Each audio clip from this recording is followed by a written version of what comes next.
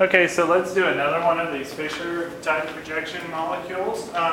We're going to assign RNS configuration to each stereocenter in the following molecule.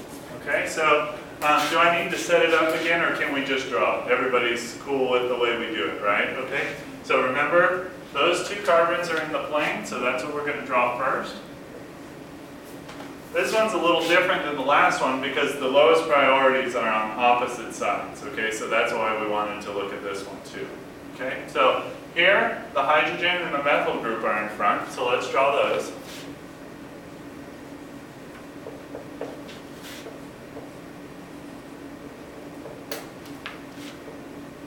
Okay, and then in back of the methyl group is a hydrogen, in back of the hydrogen is a bromine.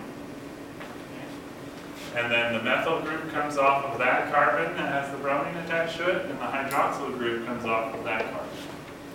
Okay? We have the two stereocenters that we've already identified because they each have the four different groups. Okay? So, one of the two stereocenters we can identify whether it's RS already, right? Which one is it? The left or the right?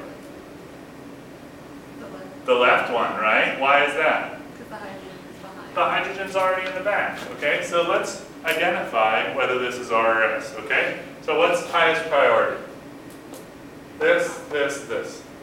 Bottom, yeah, okay? So 1, 2, right, and 3. Like that, okay? So which way does this go?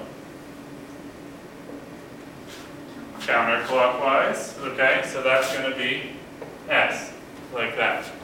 Everybody okay with that? Okay, so now what we want to do is get this hydrogen in the back. Okay, so how do we do that? Well, if you think about your Newman projection, we can rotate and rotate again. Okay, if we do that rotation 2 times, what's in the front will go to the top and then to the back. Okay, so that's what I'm going to do. Okay, I'm going to keep this side of the molecule the same, and I'm going to rotate that side 2 times. Okay, so I'm going to just redraw it over here.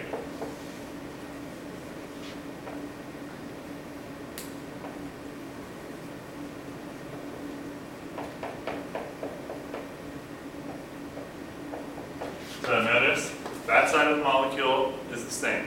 Okay, so now we're going to rotate this once. Now the hydrogen is up.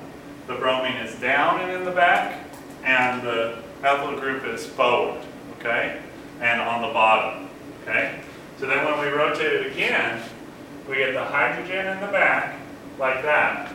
The methyl group forward in the front, like that, and the bromine on the bottom like that, okay?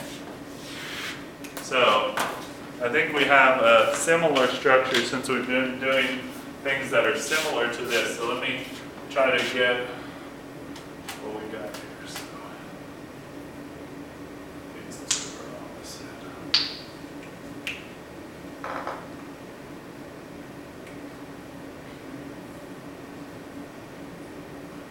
So we've got this, right? There. Do y'all see? Yes? No? Maybe? You see it? Yes. Yeah? Okay. Then we got this one here. That's good, right? Yeah. Everybody see that? So now what did I say? We're going to rotate it twice. Once, twice. Okay? So do you see? Now that's what we've got. Is everybody okay with what I did there? Okay, so if you can't do it in your head, build a little model. It helps a lot, okay? Now, we got the hydrogen in the back, right? So we can assign stereochemistry here. Bromine's biggest, am I correct? Yes. Okay, 1, 2, 3, like that. What way is that? Clockwise, right? Not always so easy, okay? So since it's clockwise, that's R. So what do we have here? S, R, like that. Okay, that's actually a diastereomer of the one that we just had, right? Okay. Any questions on this one? Make sense how we did that? Okay, good.